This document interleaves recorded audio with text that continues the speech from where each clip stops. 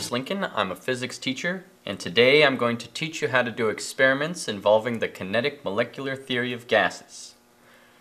The first experiment I want to show you is how to measure absolute zero. I have here a copper cask which is full of trillions of air molecules buzzing all around. And they're crashing into the walls, and they crash into this gauge up here which registers 20 psi. That's 20 pounds per square inch of pressure. I put it in this ice-cold melting water, and that's 0 degrees Celsius, and the pressure drops down to only 18 psi. Later, I move it into this boiling hot water at 100 degrees Celsius, and that raises the pressure very quickly. It raises it until it gets to a stable 24 psi. The next experiment I want to show you is this air-filled syringe, which is sealed. As I compress the air inside, you see it bounces back because the increased pressure here pushes back on the atmosphere and equalizes the pressure.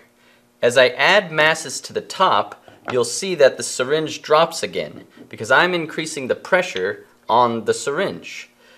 In here, the molecules are getting squished and they're buzzing all around faster, hitting the walls harder just to support these masses. An increase in pressure reduces the volume. That's called Boyle's law. Check out this apparatus. It has a variable volume of air which I can change by moving this piston up and down. I can seal it off so that by increasing the volume, I reduce the pressure as indicated by this pressure meter. I can let the air in now and then seal it again and decrease the volume and increase the pressure.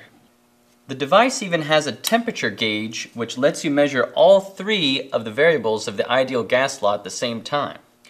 Well, I hope these apparatus have been helpful. There are many experiments you can do with them and lots of variables to measure. Good luck, and I'll see you next time.